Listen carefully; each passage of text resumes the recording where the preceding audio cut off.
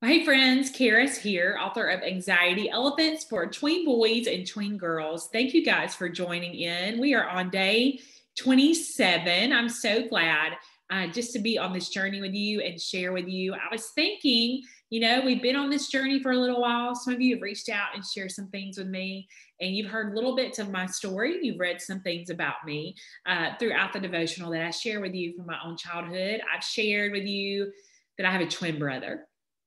About my fears of roller coasters as a kid, but I was trying to think if there's anything else that you might want to know about me. So, just some fun facts about me. My favorite animal is not an elephant. It is a koala bear. I love them. I love koala bears. I hear they're mean. Do you guys know? If you know, feel free to comment below. It is a dream of mine to go to Australia one day and hold a koala bear. Maybe a baby koala bear would be better for that. That's my favorite animal.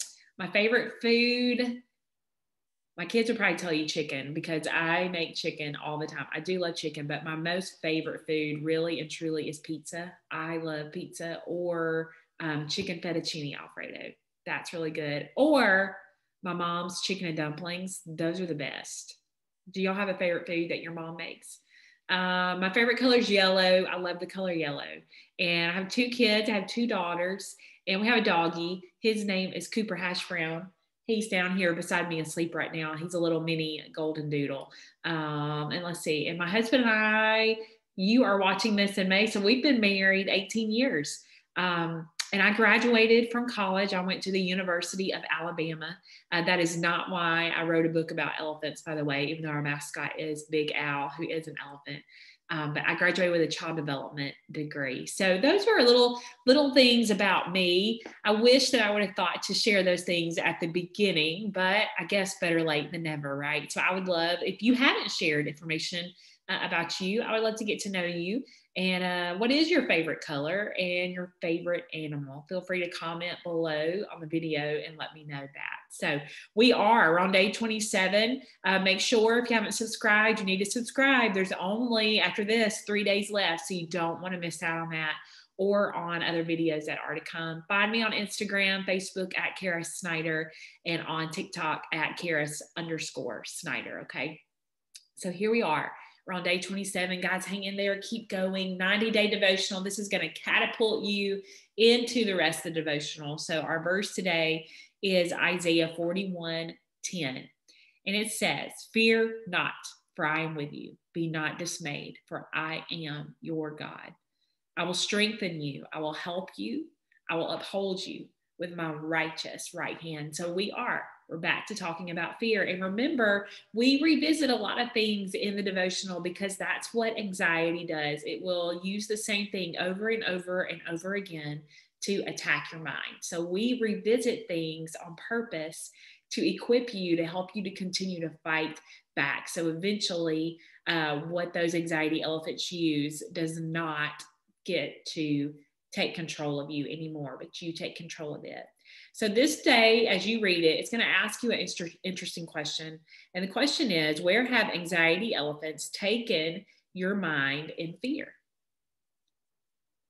It can take you to some pretty scary places, right? And it can be where you may not know what to do. And that's the next question. How do you stand your ground when fear comes?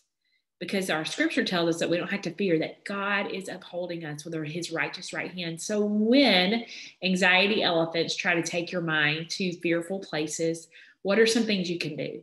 Well, there are 3 things here that you're going to read today about what you can do, but I want to focus on the first one with you through the video.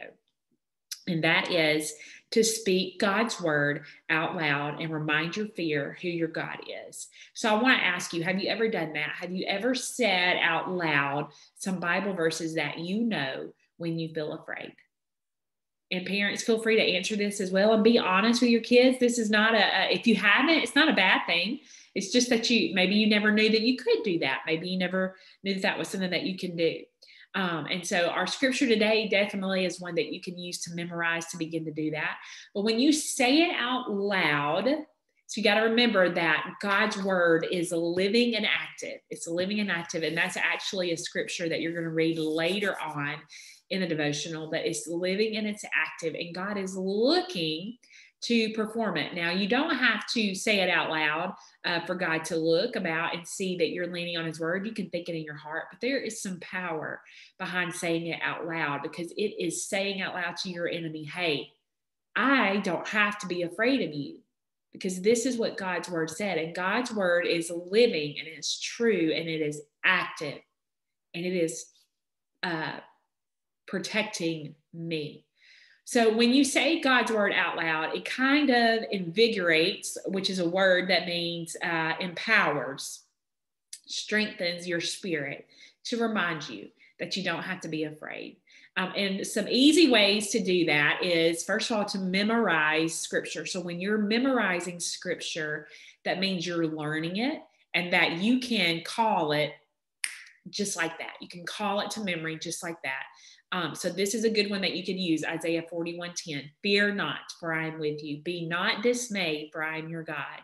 I will strengthen you. I will help you. I will uphold you with my righteous right hand. So you can say that scripture out loud. You could say Philippians 4:13. I can do all things through Christ who gives me strength. 2 Timothy 1:7, that we don't have a spirit of fear, but one of power and love and a sound mind. 1 Peter 5:7, I'm going to cast all my anxiety on him, because he says for me to do that. Those are some that you can use. Philippians 4:6 is another one that you can learn.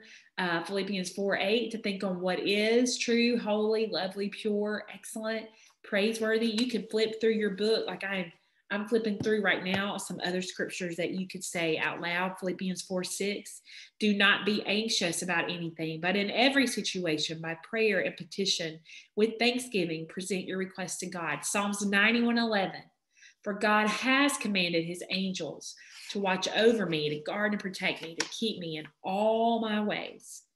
What are some other ones? Psalms 34:18, the Lord is near to the brokenhearted and saves those who are crushed in spirit. And then you can even use our this was one of the first, these first two that we had, the days 1 and 2, John 1:5, the light shines in the darkness and the darkness has not overcome it. Come to me, all who are weary and burdened, and I will give you rest. Matthew 11:28. So when you memorize scripture, see, I bet even as you heard those out loud, it made you feel kind of like you could hold your shoulders back and you're like, yeah, this is what God's word says about me. I can do this. I can walk through this. I can defeat these anxiety elephants because he's with me and I don't have to be afraid. So I want to challenge you to write down today's scripture verse, Isaiah 41:10, and I want you to memorize it. Maybe you can memorize this as a family. Put it where you can see it. So maybe put one in your bathroom, put one on your refrigerator, and put one in your car so you can see it. And maybe you guys can decide together how many days do you want to give yourselves to memorize this scripture.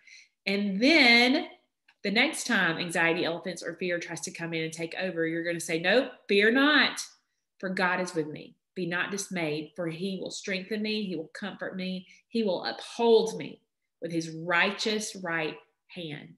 And it's giving you the power over those anxiety elephants when you can memorize and say scripture out loud. All right, let's say our prayer. Thank you, God, that I have nothing to fear with you on my side. Thank you for strengthening me to crush these anxiety elephants today. They no longer have power over me. Thanks, guys, for listening, and I'll talk to you tomorrow.